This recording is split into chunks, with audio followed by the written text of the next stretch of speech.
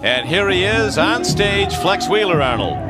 Flex Wheeler weighs 235 pounds. He's only 29 years old and is 5'9" tall. And I think that using this whole accident, I think he's really using it to his advantage, because even had it built into his music where they talk about you know, his accident and how he's coming back and all those things, in order to have some influence on the judges.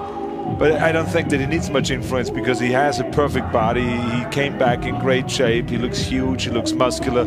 So he's really the guy to beat, the way I see it right now.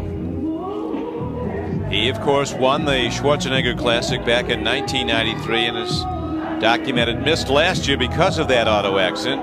He looks in championship form tonight, Arnold. He looks spectacular. And here you can see again his great development on his back. Huge deltoids. As you can see also, he's very flexible. And he has been known always for being a great poser and matching his posing routine to his musculature and to his type of body that he has. Look at the V-shaped body, very small waist. Uh-oh, there was a little stumble there. That does not look very professional. I think this probably cost him a point or so. I think he knows it, is trying to make up for it now.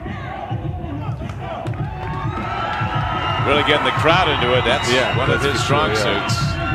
He's doing very well here. I think he cooked well from that trip there, and his good waistline, huge deltoids. Well,